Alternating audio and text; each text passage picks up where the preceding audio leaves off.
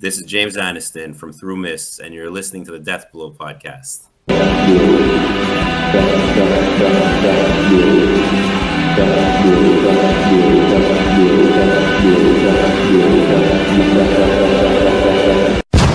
Welcome back, guys. It's me, Darkel, and this is the Death Blow podcast. Subscribe, like, and share my videos, or even go on Spotify, Apple Podcasts, and other audio platforms to listen my old episodes.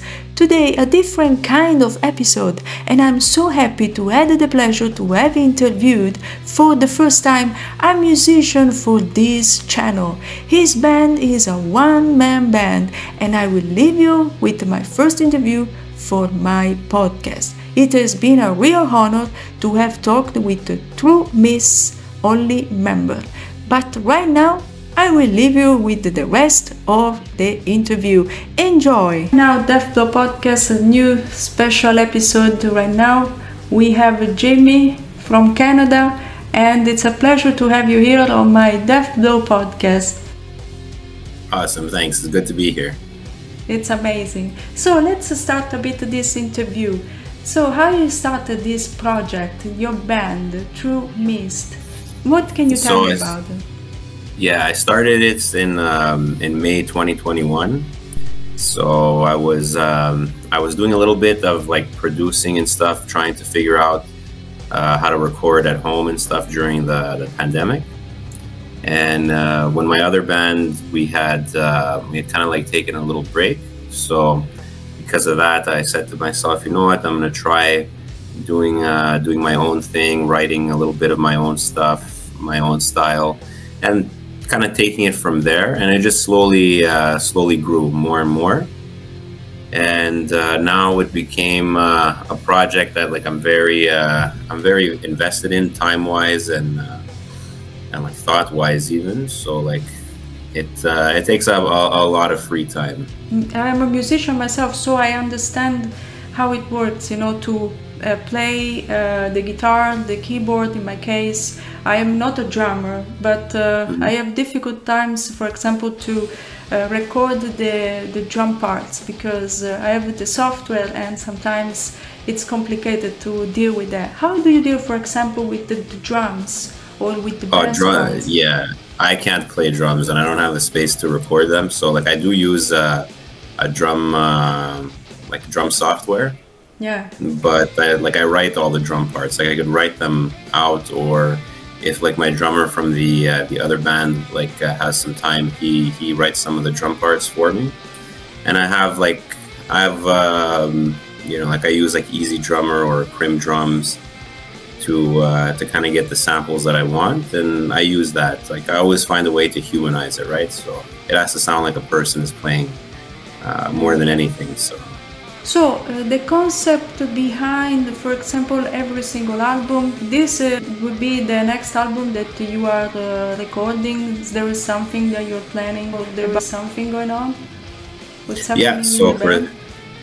So for this album that's coming out on July 12th, it's the second album after I finished the long storyline that I had throughout all the other albums. So like from the first single up until from the first single, which was called Sporogenesis, till the album that came out in December 2023, Summon the Severed. That was all one long storyline. So it was like a concept storyline. Then when I released, after I finished that, I said to myself, you know what, no more storylines. Let me give myself a little breather from trying to fit into like one particular story or idea. So I released the previous EP in April, which was Prolific, and this next one coming up, it's a full album called Branches. Branches, it's more about like the idea of family, how the family changes. It's about like when I found out that my wife was pregnant and my son was going to be born. So it's a lot of the things that happened leading up to his birth. How I was changing, my wife was changing, the whole family was changing, and it's our first kid. So it's a lot of ideas, a lot of emotions going through, and it's weird because I started Through Mists like right when she was first like early on in her pregnancy. So it's kind of like my kid has grown up at the same time as like I've made the music, so like on my own, right? So it's kind of like this weird type of cycle, I guess you could say, where there's been a lot of influence from my personal life. The family that or something that is changing around you, it's a form of inspiration, and it's a sort of cathartic form that you can bring out all this energy that you have, this negative energy, or this because music is not only an introspection, but it's a lot of stuff when you're dealing with a lot of difficulties through life. And I could understand this. For example, depression or anxiety for many people, it is a form of release of this negative energy. So coming forward, this album and stuff. So how is developing all of it? Or are you about the projects? What's going on? So right now it's mostly focused on promoting Branches. I don't like, because I'm one guy playing. Like I don't have a rest of the band, so I don't really play shows or anything like that. I don't go to tours or anything. But I always, I try to stay in touch with the scene here in Montreal. I try to, just kind of like support the other bands too that are around here that I've known for a while. And I just kind of try to make my online presence as much as I can, because I'm just one guy, so it's hard to go play shows or whatever. But there's going to be lyric videos for the songs for Branches. There's going to be a bit more of a media push a bit later, and I'm thinking if I could do maybe a music video for one of the songs. Yeah, that's a good project. I like to experiment myself with editing. So in my case, check it out. For example, my other channel, Dark Girl, where you can find something about where people could find you if you have an album, where people could buy this album. Yeah, I have it on Bandcamp. So it's very simple. It's just throughmists.bandcamp.com. It's the album's up there now. It's on pre-sale, like pre-order. It's one of the songs is up there to be listened to from the 5, and there's also there's like a Spotify save and an Apple Music save that I could send you to put also. But yeah, that's the main place where you can get the album. I also have all my social media on connected through the Bandcamp, so like Instagram, Facebook, Twitter, Threads, and I think that's pretty much it. And I just created an online store for like t-shirts and hoodies, and that too, which is very simple. It's just throughmists.threadless.com. So you started in 2021 this project, a one-man band. How hard is it to be a one-man band? Well, the good thing is that I don't have anyone to fight with. The bad thing is I have to do everything myself. So it's good because like if I have an idea that I like, I could just go with it. The danger is sometimes if I don't have someone to say, listen, maybe you could try playing it a little bit like this, or maybe you could try changing an arrangement or something. It's kind of like I don't have someone to bounce ideas off of. So that's, I think, the hardest part is staying like objective. I write the music that I would listen to or I'd like to listen to. So because of that, like for me, it's like, okay, well, this sounds great, but then I have to take a step back and kind of really listen to it and say, okay, well, maybe we could change this, maybe we can add something here, maybe we could take something away from this part or whatever. And with a lot of, because I use a lot of instruments, like I use obviously guitars, bass, drums, and vocals, but there's also a piano, there's like keyboards, synthesizers, I use samples every now and then. It's a weird, I would say like a bit more like avant-garde or proggy because of the other instruments that I use, right? So it's all about staying objective. The way like I write usually is I get an idea for some riffs. I write them out. I record them. I make sure that like it's able to be played and it's like it's something cool. And then after that, I add the bass on top of that. I try to find some nice bass lines. Then I put the drums and the other instruments besides the vocals. And I have like a demo of it for at least like a month or two. And I just listen to it whenever like I'm not listening to something else. And I say to myself, okay, I like this song. I don't like this. I like this idea. And I find like if I didn't do that, I would just be writing, like releasing like 100 songs an album. Because, you know, like if the ideas come and you like them, doesn't mean that they're all necessarily good or something, right? Like sometimes you have to sharpen the pencil a little bit. About the name of the band, True Mist, where it comes from? So when I started, I wanted to have a name that could be both a little bit vague and also a little bit like a little bit mysterious, but at the same time, I didn't want to necessarily commit to one like a name that's like on one type of style or subgenre, right? So I've thought of Through Mists because when you're looking through mist, you don't always see everything clearly. Right, so it's not like a clear vision of what you're seeing, and because of that, I said to myself, listen, I'm going to use some experimentation in this project. I already knew that from the beginning, and I thought to myself, listen, what is vague, what can change, what like when you're looking at something and it can change. So I figured Through Mists is a pretty cool name for that type of idea behind the band.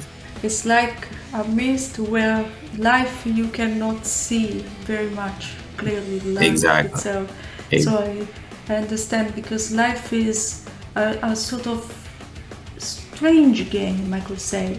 You don't know what is coming in your life. Yeah. I totally understand this mist where everything is unclear. It's very incredible. Thank you.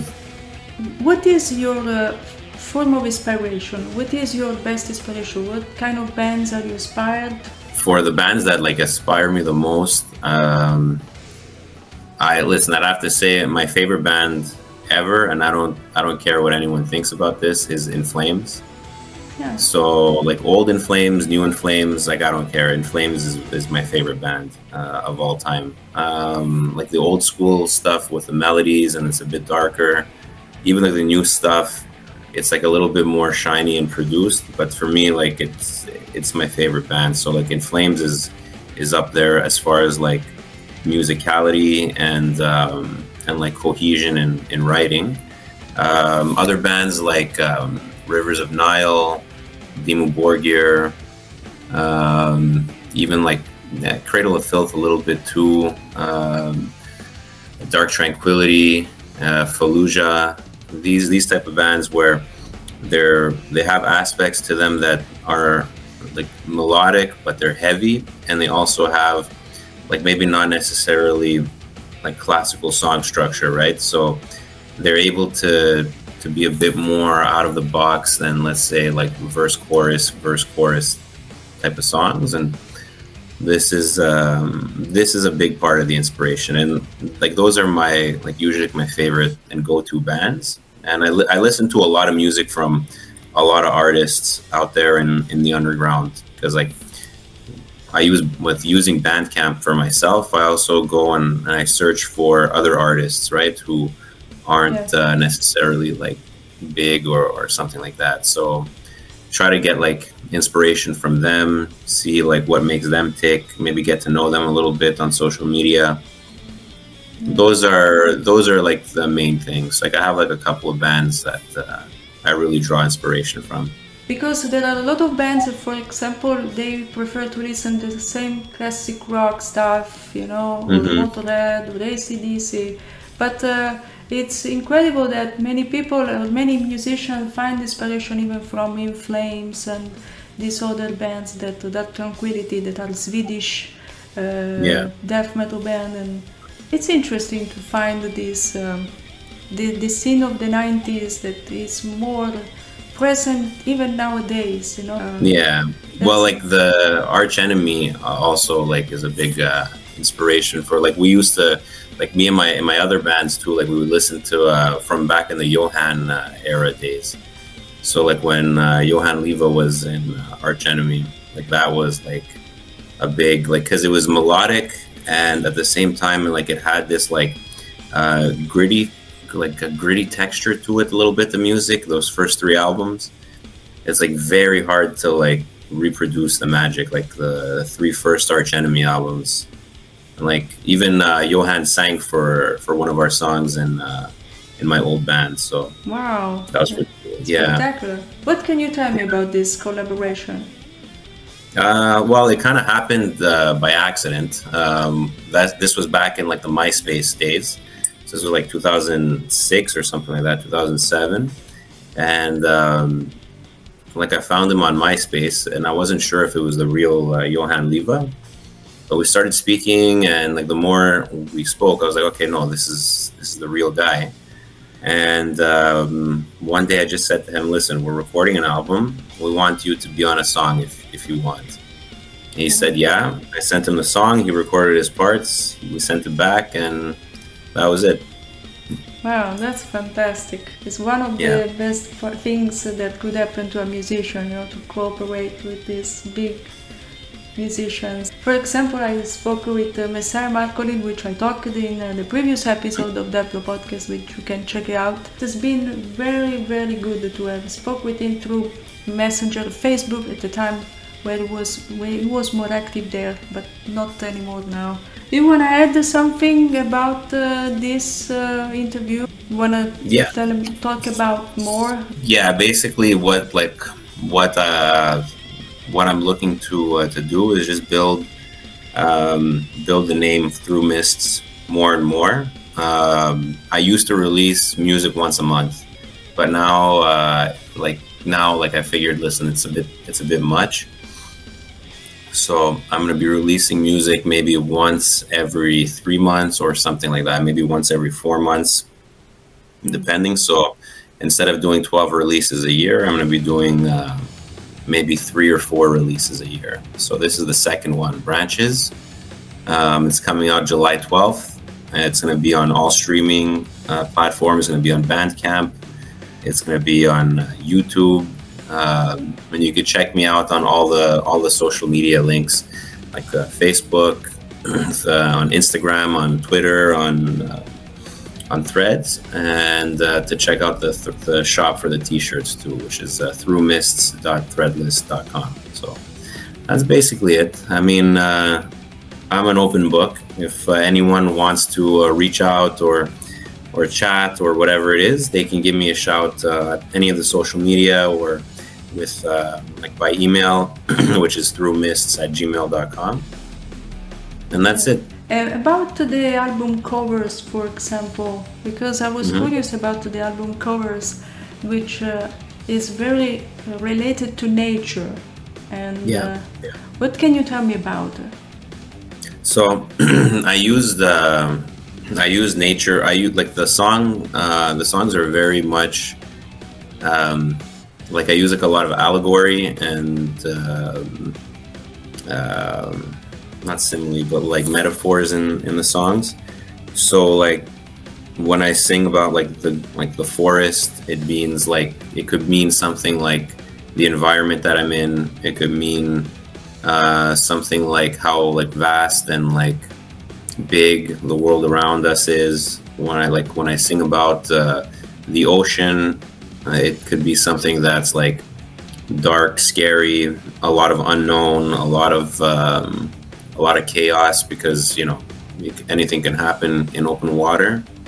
And usually, like with the imagery with the animals, they represent like a certain type of like influence in my life, or a certain type of relationship. Like with the different types of birds, there are different type of maybe people that were mentors to me in my life earlier on. Like the octopus represents like the octopus actually represents like a bit of depression. The hamsters are just psychos, you know. So I try to take like the imagery of nature, twist it a little bit into the imagery I want to portray as an artist, and I relate that back to through the lyrics in my music. It's incredible to even have this allegory to define the octopus, depression and stuff. I find it very inspiring and even very good as a structure to talk about important topics like this, mental health and or even depression and insecurities. It's really, really, really important to talk about. And yeah, I think that I said almost everything, but if you want to tell more, you have the space here to tell and to add whatever you want to add. So I think like if the biggest thing I could put out, and like without like taking like an hour to talk about it, is like the storyline that I had previously. It's all like one big connection from when I left, because I took a sabbatical from music for like almost like 8 years, 10 years, something like that.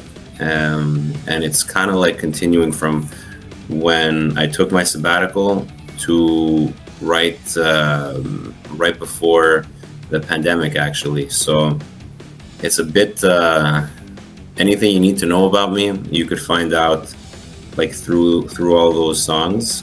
And obviously, like the more songs that come out, there's going to be a lot more stuff too. Like it's very personal lyrics. Some of the stuff is a bit abstract, but there's very little I've kept hidden. But it's in like coded messages and stuff like that you could read. It's all about the way I've processed or experienced things that I've lived through. Yeah, That's kind of what a lot of the lyrics are about. yeah, that's interesting. What can I say more than to thank you to have participated to this place, and check it out, guys. The True Mist on the bandcamp.com and through Spotify and other platforms, Instagram and Twitter. So for every single thing you can ask, they have even a merchandise. So you can order stuff from this site. I will put under the description of this video. You can find everything related to this band. So what can I say more? Thank you, Jimmy. Deathblow Podcast, subscribe, like and share, whatever you have the chance to people. Yeah. And it's a pleasure. Thank you so much. And Thank you so much. it's amazing. Thank you.